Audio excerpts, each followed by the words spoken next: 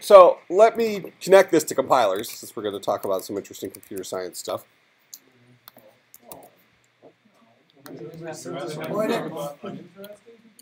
Well, no, I mean, it's going to be about Bitcoins, but I'm legitimately going to connect it to compilers. The technology that is Bitcoin mining is also relative to, related to compilers. That's rare.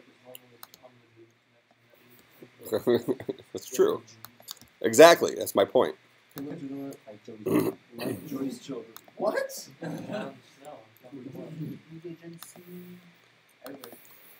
Okay. Why does this do this? Like Keynote, if you close a, yeah, that's my Czechoslovakia connection. All right. So what did we talk about when we were just talking 5 minutes beginning of class or something last time about Bitcoins? What do you guys know about Bitcoins? Cryptocurrency. Okay, cryptocurrency. Okay, so basically it's a non-physical hash-based currency. It's on the internet. What's a hash? One-way cipher. One-way cipher. Okay, so it takes an arbitrary input and spits out a fixed size output. That's a hash. Now, something that's important about hashes is that they are not reversible. So when you encrypt something as a hash, you cannot decrypt it. The only way you can see if something matches is by encrypting something else. So if let's say I hash a password. So I have a password stored as a hash. I can't decrypt that. I can't crack that password by decrypting the hash. Instead, what I have to do is I have to guess what the password is, hash that, and match the hashes. Does that make sense? So that's basically how a hash works. Now, so let's kind of talk about Bitcoins a little bit from a banking perspective. So the internet is the boss of the Bitcoin, if you will. So there's not like a central location. So Bitcoin advocates would call places like the United States government the evil ones because they control the U.S. dollar and what they can do is just print more money and stuff like that. So they don't like the fact of somebody else being in control. I'm not sure I buy into that because I think it might be a necessary evil, but I guess time will tell. But in any case, so like if you're at a gas station or something like that and you swipe your credit card, it might be like Chase Bank processing that or something like that, right? There's some bank that has a zillion computers that's going to process that. Well, with Bitcoins, you don't have that. There isn't a centralized kind of conglomerate for processing Bitcoin-based transactions. So if you buy a pair of sneakers online from a retailer that accepts Bitcoins, somebody has to process that transaction, just as if you would swipe your credit card. So that's where Bitcoin mining comes in. Since all Bitcoin transactions are essentially giant math problems, because it's very cryptography-based, okay? They're all giant math problems. What you basically have is a whole bunch of computers working together to solve these math problems to validate a transaction. Does that make sense? Now, part of the issue with this is our computers aren't fast enough. So this kind of comes down to a let's talk a little. Forget about Bitcoins for a second. Let's just talk about technology and see how much you know about your own computers. So how many of you have what you consider to be a pretty good gaming rig type computer that you've built? Okay. So what do we have? Intel. How many of you are using Intel processors? Okay. So what, a Core i7? Quad core? Okay. All right. What about graphics cards? So how many of you spent at least $300 on your graphics card? Okay, who spent at least $500 on your graphics card? Who spent at least $700 on their graphics card? Okay, so you're like the $500 to $600 range? Okay. Huh? Well, so now the question is, how many cores does your graphics card have?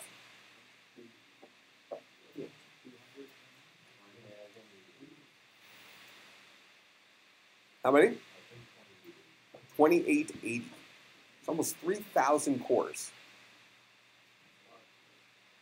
So we think of a Intel i7 with 4 cores as being a powerhouse processor, right? Yet now you have this ATI or this NVIDIA graphics card with 3,000 cores. Well, why doesn't your Intel processor have 3,000 cores in it? Okay, so what's a core? A core is a logical unit. So 1 core equals 1 logical unit of work. So that means that that your general computer, your generalistic processor, your Intel i7 that has a quad core, can physically do 4 things at once. With something called hyper-threading, you can sort of, kind of do 8 things at once. Sort of, kind of. It's something that deals with pipelining. But your graphics card that has 3,000 cores and it can do 3,000 things at once. Well, that's good because our games have zillions and zillions of things happening all over the screen, right? Now, when you think about your Intel processor, it's handling general problems. So it's much more powerful. Each of those individual cores in your Intel processor knows how to do a lot more magic tricks than the individual cores in your graphics card. Your individual cores in your graphics card basically know how to do floating point math. That's what they do. Really, really, really well. Okay? But that's it. They don't know how to do all this other crap that your generalistic Intel processor knows how to do. Now, would you agree that some of the stuff, when you're using computers, some of the stuff that you might be working on does involve generalistic computing? So you would not be able to solve, you can't just, well, you might say, well, why don't we just have our graphics, our GPU, the graphics processing unit, why doesn't that just replace our Intel processor? It doesn't know how to do enough magic tricks to solve all the problems. But would you agree that many of the things that we do inside of our programs, our general programs, is math stuff? And who's good at doing math stuff? The GPU, the graphics card. So there's a technology called OpenCL. And OpenCL is actually built into many modern-day compilers, where it takes some of the number crunching aspect of the compiler and offloads it onto the GPU. Now, from our perspective, when we compile stuff, nothing takes longer than a second or two to compile, right? But how many of you in here have ever compiled your own Linux kernel? So you installed Linux on a machine and then decided to update to the newest kernel, which is the core of the operating system, and decided to compile that yourself. Okay, well, you can do that, first of all. And compiling your own Linux kernel very well, depending on what you're compiling into it, what libraries you're linking to it, could take an hour. Imagine compiling, and that's by today's processing power. Way back when this was a new distribution, it was called Gen 2 Linux. And one of the cool things about Gen 2 Linux was that you can compile the entire distribution. I mean, who wants to just stick a DVD and hit install? When you can literally build the bootstrap yourself and create, you literally built the entire operating system from scratch. And it took like a day. Okay? It would take a day to compile. And imagine that if you had one little error in that, at the end of that day, what would happen? Like, oh, crap. Make space clean, because that erased all the files to just spend a day doing. Then go back and do what? Let's build it again. Wait another day to see if it works out. So not all compilations happen instantaneously. That's just what we are used to, right? So this OpenCL technology is built into a lot of modern compilers. Apple started using it first, but the .NET languages all use this type of thing as well. So OpenCL is a technology for utilizing your GPU, that's your graphics cards processor, for certain operations rather than your CPU. So this all comes down to using the right tool for the job, right? Your GPU is really good at doing math, so rather than bogging your CPU down with math stuff, let's have the GPU do that stuff so that the CPU can do stuff that the GPU can't. That's the concept of OpenCL. Okay, so in any case, back to the Bitcoin mining concept. Bitcoin mining is the act of validating transactions of Bitcoins. So just like somebody slides their credit card, when somebody purchases something with a Bitcoin, that needs to be validated. That is, validate the transaction, deliver the funds, and remove the funds from the wallets. Even the wallets are hashes. So when somebody has their I mean, because you don't carry around digital Bitcoin or real Bitcoins, except for that one rich guy over in Europe somewhere. Guy had like $14 million worth of Bitcoins and he decided to mint them. I guess he ended up, it was all over the news about 3 months ago. I guess he ended up being some sort of drug lord or something like that. They raided this guy's like penthouse and he said just piles of gold minted Bitcoin all on the floor and stuff like that. I bet you there was probably some illegal drugs there as well. Yeah, that was probably a pretty funny scene. They probably just filmed it and put it on the new Miami Vice. But in any case, Bitcoins, there isn't a physical representation. So you store them inside of a wallet. Well, your wallet is a computer program that lives on the internet, and each person has a unique hash value that links them to their wallet.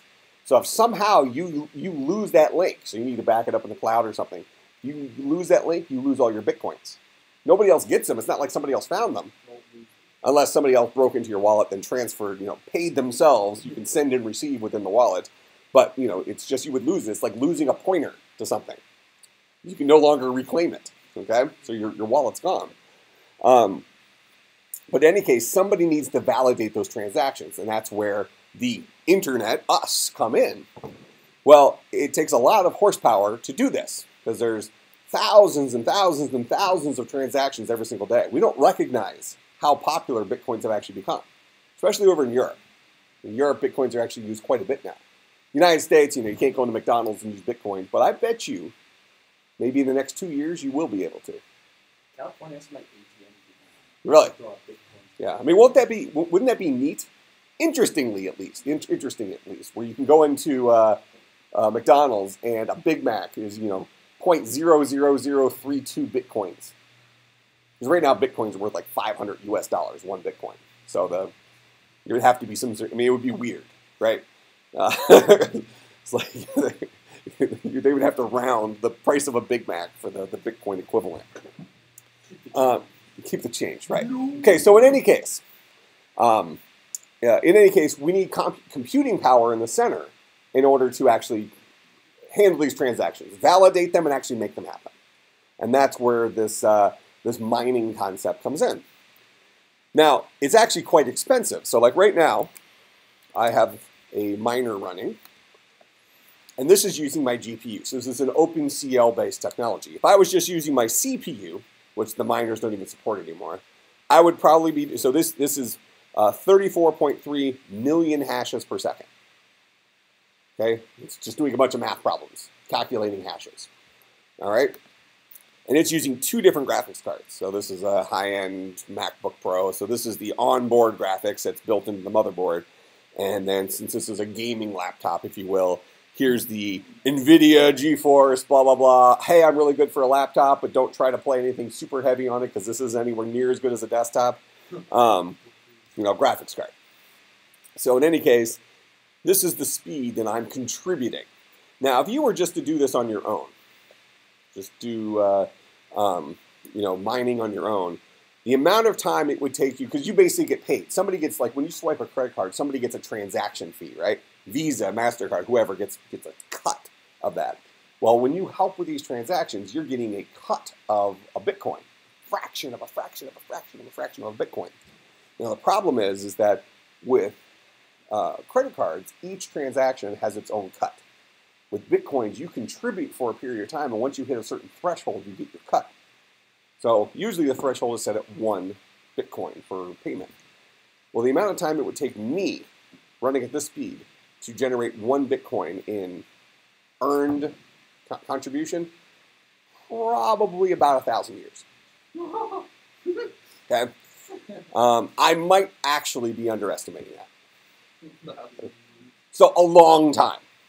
All right? One day you're have 1 Bitcoin. So what people have done is they've created these pools. So see this thing, I'm in this thing called slush pool right here.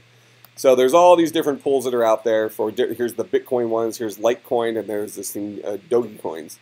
Okay. Well, anyways, Slush is the one that I'm using. So this is a conglomerate of, let's call it a million people. Okay, that was the website I had up back here. So this is located in the Czech Republic, Bitcoin CZ. And let's see, does it say it on the front page here? I think they give some statistics about what they're doing.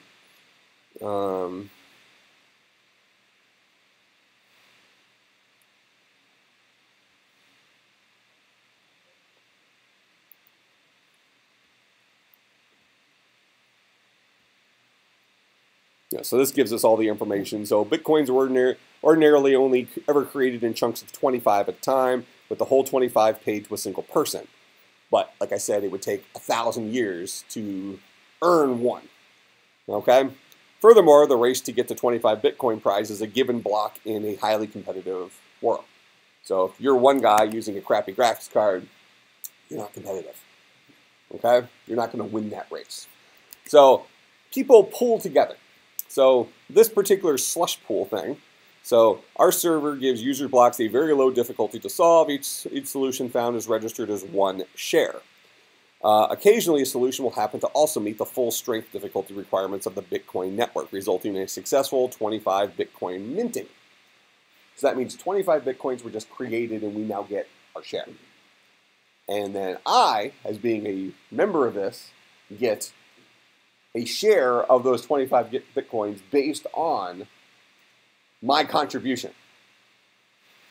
Okay, so, for example, I have, at this time, earned 0.00005824 Bitcoins. Like, maybe a quarter. No, it's not. It's like 8 cents probably. Yeah, not a lot. Not a lot, okay? Now, so part of the issue here is, okay, and on top of that, you need to think about the other thing. Right now, Concordia is footing the bill for this, right? Okay, I got this thing tethered to the wall.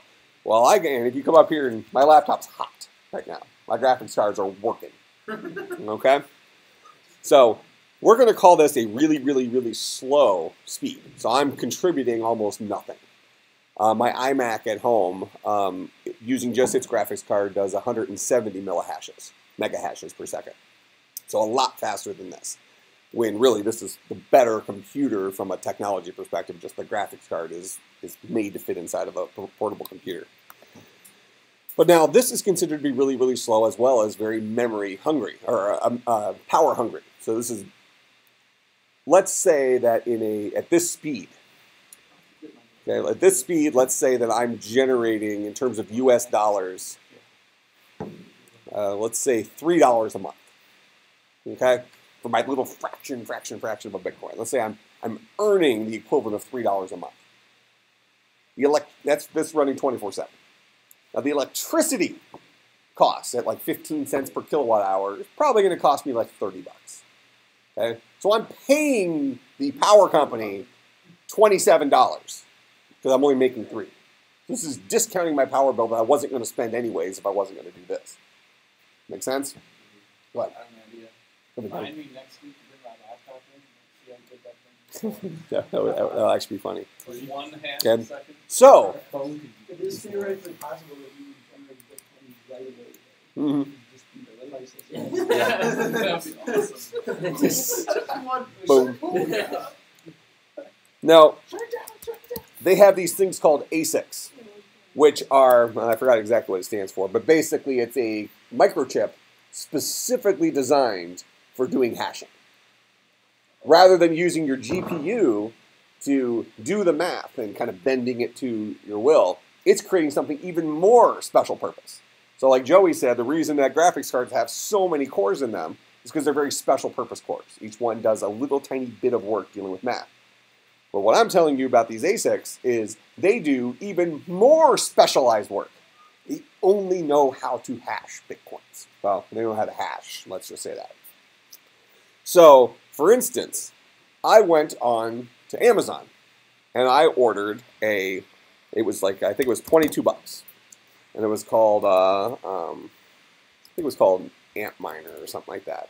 So it was one of these ASICs. And this guy was advertised to do 2 gigahashes per second. So a $22 USB thing was doing, okay, this is, what is this? This is 0.34 gigahashes, right? 0.34, yeah. No, this is 0.034 gigahashes. It's just power hungry right now, where I can use the power of a USB port to do 2 gigahashes. But this is where the funny story comes in.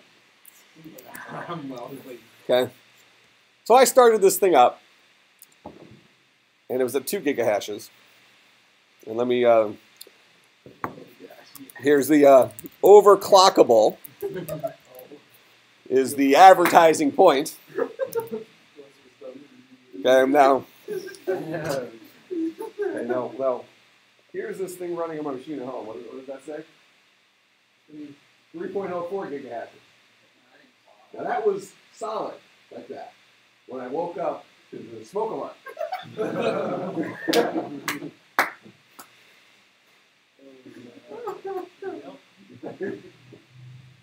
Alright, so this was a device meant to do 2 gigahashes safely.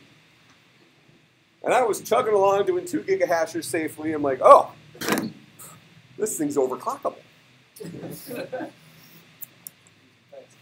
So I decided to mess with the settings a little bit. So when the smoke detector goes off around 4 in the morning, I still have the TV in our bedroom. We have a big screen TV right above my iMac. So like my desk is below the, so I sit there and, okay. No, but the TV was still on. You see this black smoke billowing across the TV. Okay, so the iMac, I had my USB thing plugged into the back of it. Okay. It's not This thing was like melted. And you know, this is 4 in the morning, so I'm not totally coherent yet. So I run back there and just grab it and yank it out. And I have like molten circuit board all over my hand. I burned the crap out of my thumb. I don't. I have it. Still at home. Well, I'm returning it. Yeah, I mean, this is a defective product. The thing lasted like 12 hours. Ish, before it lit on fire. Are you going to return like the pool of like plastic? Yeah, no, I boxed it back up. I already have 5 more in order. You need to put them like in dry ice. So, in any case, yeah, actually the Mac was fine. Yeah, all the fire was coming off the back of the heatsink in this thing. all the fire was the problem. Like the plastic right around the USB port was like a little melty, but the USB port still works. Can't wait to get my laptop. Okay, so He doesn't come in on like full traction. go ahead. Seems like, you know how 175 does the PC build? Well, now what's kind of interesting here? So when you go online, so let's discuss this for a second. So let's say I'm at 2 gigahashes per second. 2 gigahashes per second is probably going to make me about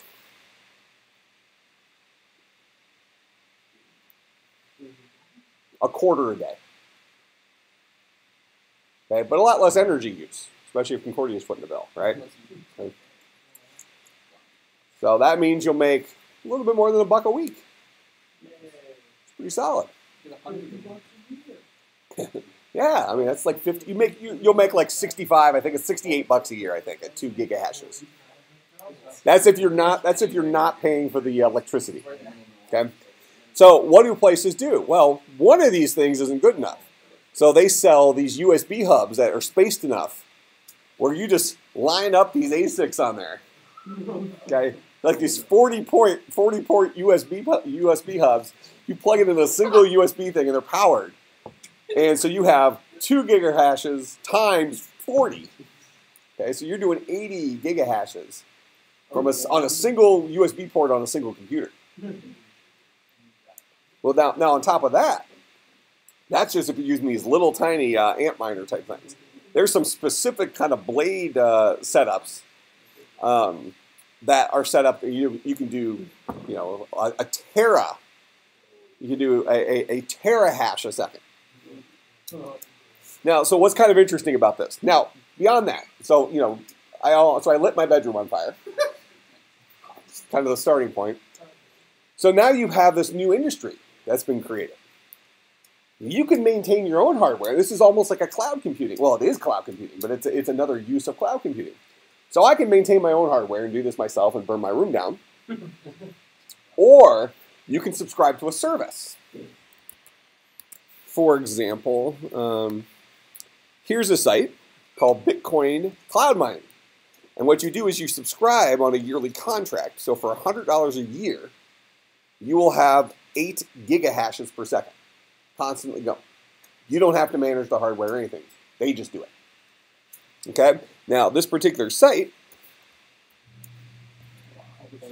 is doing 1.2 petahashes per second.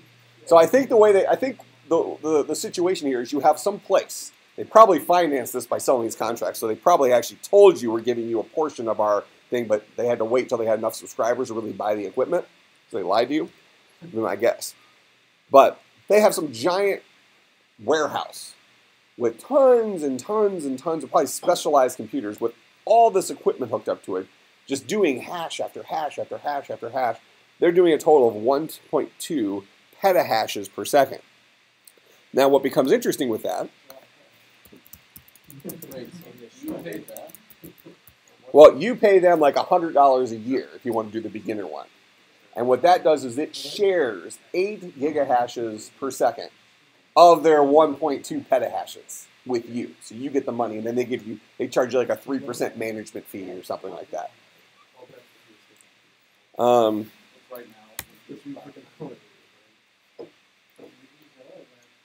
So now, let me show you something here. It's kind of interesting. Which one of these is? I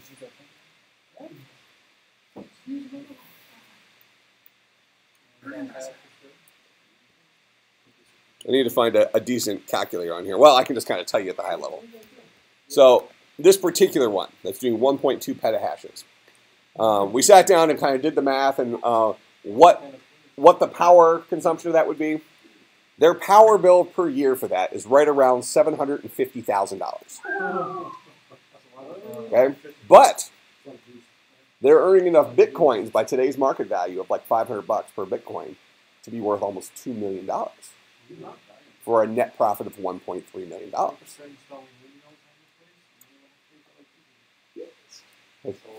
So $1.3 million. But you have to be able to do 1.2 petahashes. So you have gigahash, then you have terahash, then you have petahash. Okay? So that's 1,000. So that's 1,000 terahashes, which is 1,000 gigahashes. Okay? It's a lot. It's 1,000. 0.2.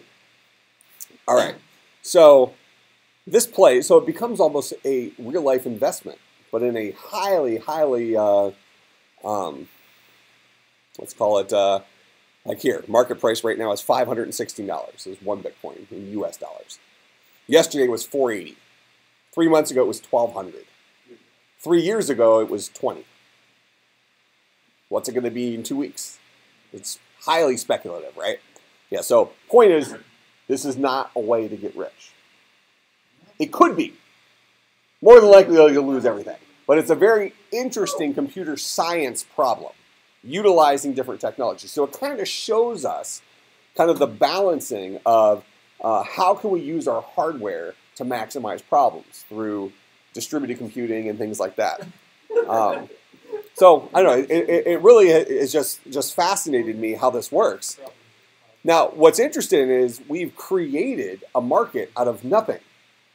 So think about like the price of gold. People speculate on gold. So God made a finite amount of gold, right? So, you can, yeah, it's a Christian worldview. Okay? God made a finite amount of gold. So they're not making any more of this, just like land, just like real estate. They're not making more land. Earth is what it is, and we got so much land. So these things have values associated with them, right? That value goes up and goes down, blah, blah, blah. Well, some random person who's never revealed themselves created this idea of a cryptocurrency. It's not real. But we've given value to it. We've decided that Bitcoins have value for no good reason, other than you have a bunch of people who are willing to barter their goods for Bitcoins.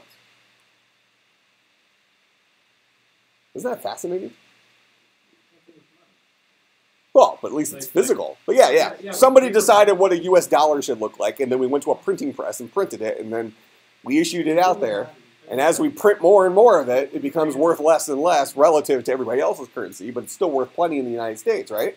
Well, but like, we still assign a certain value to that. A $1 bill, the exact same amount of cost can be $20 bill. So it's just what we assign to that particular piece of paper. What's kind of fascinating about this, I mean, you're right. What's kind of fascinating about this, though, it's kind of like somebody initially stumbled upon gold, right? And at that point, they didn't know how rare it was. They just know, hey, I found this shiny thing. Well, then, as people continue to look for it, they found out it's pretty rare.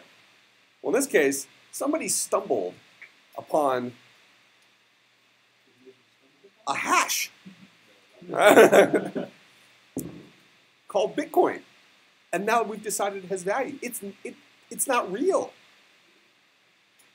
So at what point do the lines blur between the internet and real physical objects?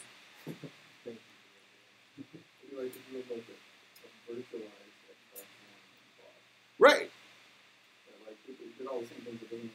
Doesn't actually exist. Right. So you go and put on your VR goggles. And your VR goggles, you're looking through the eyes of an avatar who happens to have a digital Xbox One, who can play all the games on the digital Xbox One. But it's not a real Xbox One. How many of you have seen the movie 13th Floor? Have you seen it?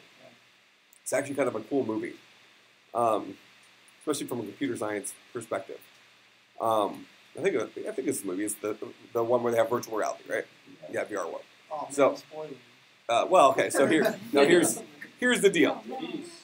Here's the deal. So, in 13th Floor, these people. So it's kind of almost Matrixy. These people believe that these people are creating the technology to live in a virtual world. Okay, so on the 13th floor of this building, these people are creating, they're specializing in VR. So similar to, now the big news lately has been the VR stuff. Okay, in fact, for those of you who are interested, I think I've kind of settled on the topic for the special topics class next semester.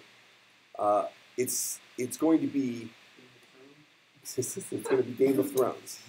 No, we're actually going to do Google programming.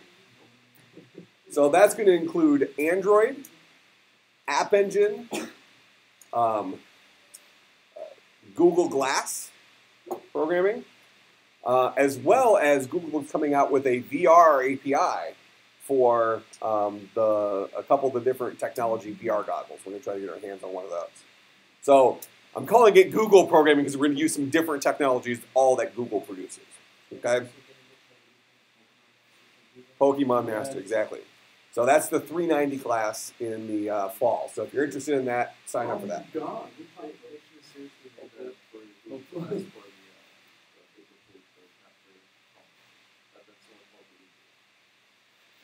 Oh, that you find Pokemon with Google Glass? Yeah, I guess that's true. Right. Okay, so in any case, so that's what the topic's going to be for that. What was I was talking about something right before that? What was the topic we were talking about? Oh, 13.4, right. So these people are creating technology so that, you know, you put the weird thing on the neural network on your head and it plugs you into a virtual world. And now you think, but you feel it's real. Okay? So, now, cover your ears if you don't want to hear the punchline. Okay? It is a cool movie. You want to see this. What they find out is they're actually in a virtual world. So, another world had created VR, which had these people in it, and the virtual world created the technology for a virtual world. Yeah, exactly. So it's pretty fascinating. So worth watching from a computer science perspective. But you know, in any case, it's kind of an interesting ethical thing that I've been thinking about with this Bitcoin stuff is we've always given value to physical objects, yet now we're giving value to digital objects. But we've really done this for a while, right? How many of you play video games? A lot of us, right? How many of you have a game and you think you're successful at it because the amount of gold you have in the game is high? That currency is only good in that game. So if you're a World of Warcraft player and you have lots of gold, great. So you can buy lots of World of Warcraft stuff, right? You know, your character's a certain level. If you're a StarCraft 2 player, your rank is your currency, right? You know, how good you are compared to everybody else. So these are currencies, but only, you know, you can't go out and buy a pair of shoes with your StarCraft ranking. Well, no, good point. Why not? If you found somebody who was interested, you know, if StarCraft rating was transferable, you know, Mark could be really, really good at StarCraft and I sucked at it, but I wanted to, I guess, be better. He can somehow transfer his ranking to me and that makes me automatically better or at least look better on paper, I guess. I mean, I guess that's the real world thing, right? There's plenty of rich people who aren't good at making money, but they somehow got money. So, you know, their bank account makes them look like they're good at making money. You know, in any case, it's kind of fascinating to me that the world has begun embracing this concept of a currency that doesn't physically exist having value.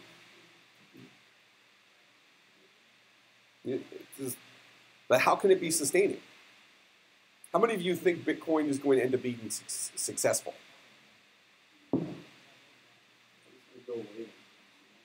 Okay, you think it's still growing? Okay. Okay.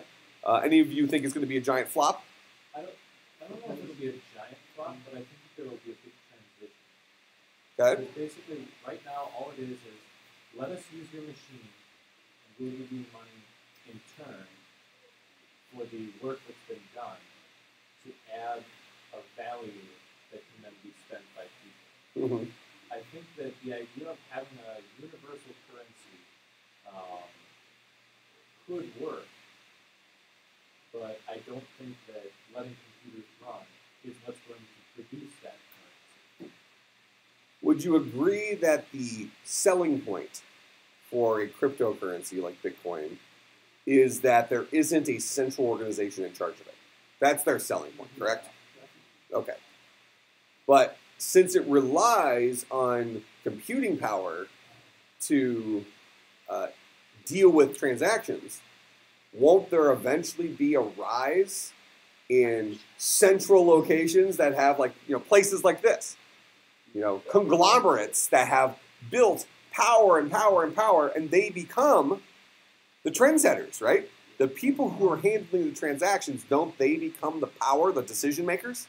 After Skynet takes over, you just buy out and replace all things. So is it really any different, is the point?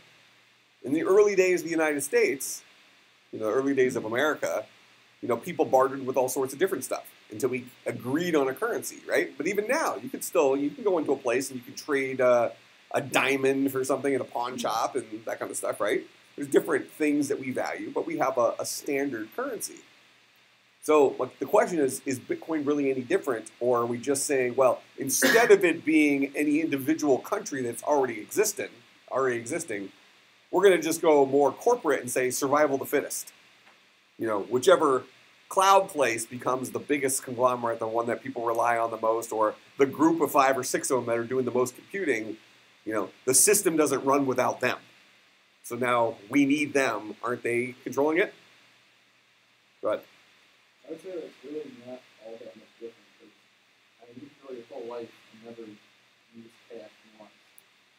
It's all, it's somewhere you have this money, but you never see it or feel it. It's just swiping a card and it gets transferred, but they don't physically transfer any money to the other place. It's just numbers. Yeah, it's numbers, right? It's the same thing. Like, you can go and get cash with it, but, how long before you can go and get cash with this?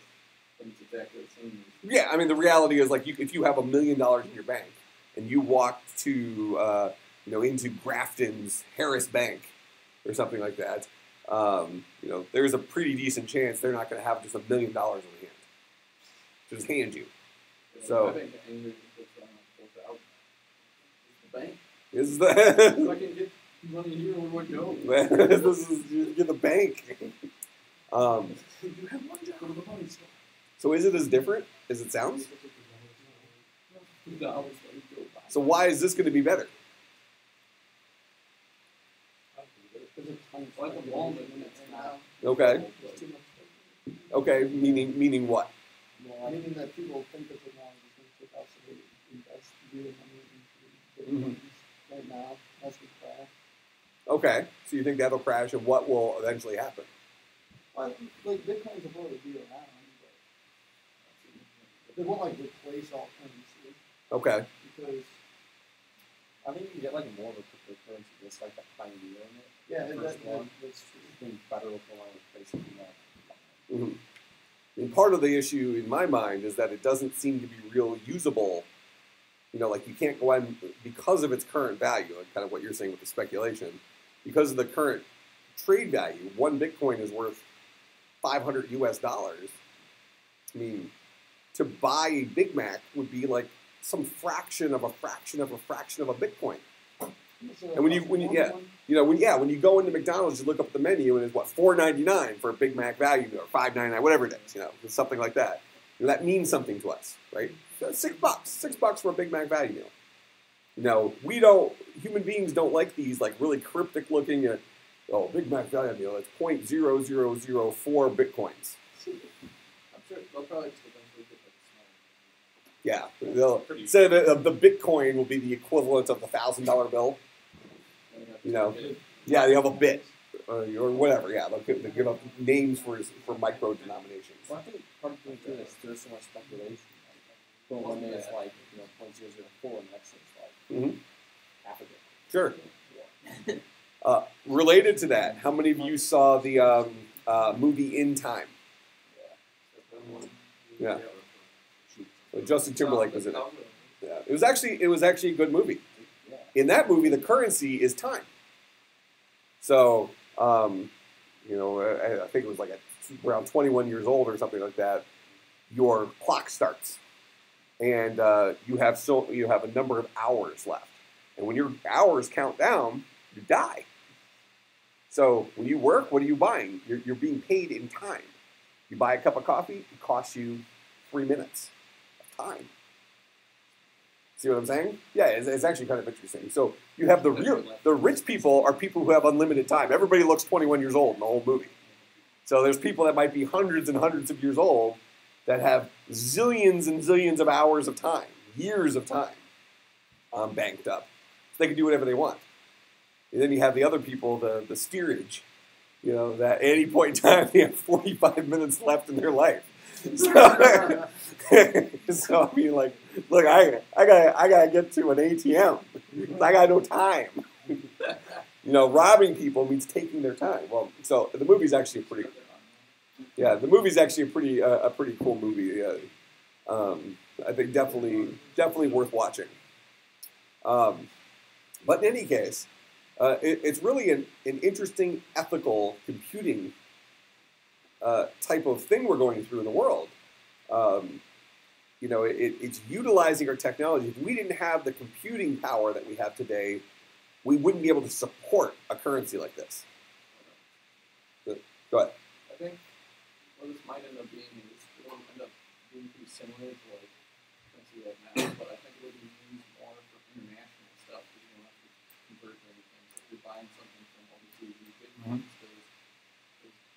exchange rates. You kind of see that already with PayPal. Like, if you want to purchase something from a site that is from a foreign country and they aren't really intending to sell to you, you could just log into PayPal. Most places accept PayPal. They convert it all out of money. Yeah. Now here's an interesting point. This is again a Christian worldview, but also almost conspiracy theory. So I'm Lutheran. I was born Jewish, but I'm Lutheran now, and Lutherans don't believe in the rapture. But I'm a big fan of that concept. I read a big book series called Left Behind. I just think it makes a great movie. That type of thing. So I tend to think that's the way it's going to go down. I'm sure we have plenty. Dr. Jastrom could probably do 50 reasons why I'm wrong, but I just think it sounds interesting. But in any case, the rapture, as the Christian fiction books kind of depicted, as in one fell swoop, all the believers just disappear off the earth. Okay, so the Left Behind series starts off with this guy in the 747, and half his passengers are gone, and he's now one of the main characters, because it's like, what would happen if you were one of them left behind, and you had the rise of the Antichrist and all this stuff. But in all these rapture type books, there's always this idea there's a one world currency, and that's like, the devil coin. The Antichrist establishes a one world government, a one world currency. So maybe Bitcoin is literally devil's gold, and we're mining it. Is that good or bad? Yeah, I'm arguing that it's know your enemy. It's just kind of fascinating. If we start storing Bitcoin with a chip in our home, maybe that's the point where that becomes one value. Yeah, I just find it fascinating. But Bitcoins could not exist unless we had the technology we have today. And then we need people, it had to be some computer science skill set type guy or group that created this concept of Bitcoins. It's a highly interesting computer science problem, this idea of a cryptocurrency. So it's just kind of, it's kind of fascinating from the perspective that people like us, computer scientists, are changing the world. Maybe for good, maybe for bad, but, we're the new ninjas. In the old days, you had, conquerors, ninjas and stuff. Well, I don't know if wizards ever really existed. It's like a Lord of the Rings thing. Shut up! Yeah, but ninjas definitely exist. Okay? So, go ahead. Last thing. We're out of time. So like someday in the future, you're not going to have a program anymore. It's going to just like tell the computer what you want people to do. And people look back at us and be like, "Oh, those guys actually type code." There's actually research. There's actually research in automatic programming, and artificial intelligence research, where you express what you want and it programs it for you. There's this video game like convention thing like 2 Februaries ago, something like that, and they had a computer generated submission to that where they just gave the computer the prompts for like what to make the game about. Yes, the game was terrible, but it did it. Probably not as terrible as someone. All right, so we're out of time. I will see everybody a week from today, correct? Yeah. We have Easter break, so if you're traveling somewhere, make sure you travel safely.